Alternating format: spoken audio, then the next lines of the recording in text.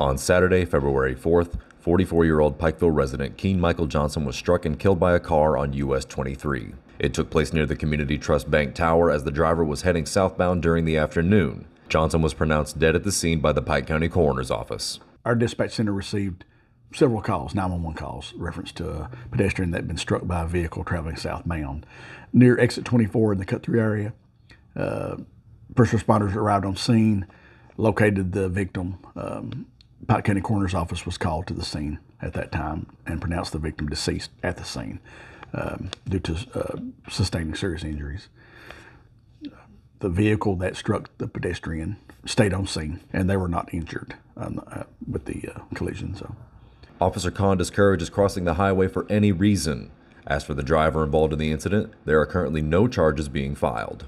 That's probably the worst road you could ever try to cross in this county for sure, is US 23. It's just a very busy highway. It's a federal highway.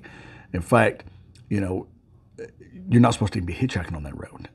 That's against ordinance and basically against the law. You're not supposed to even be, you know, the Department of Transportation, they don't want you to park your cars on the shoulders of those roadways. You know, we can't give, people want to give permission for that and say, can we park our, no, we can't give you permission. That's state property.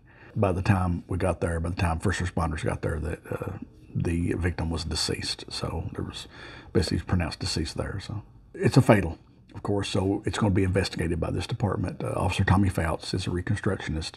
He's in charge of the investigation. So at this time, we don't foresee any kind of criminal charges. Reporting for Mountaintop News, I'm Nick Collum.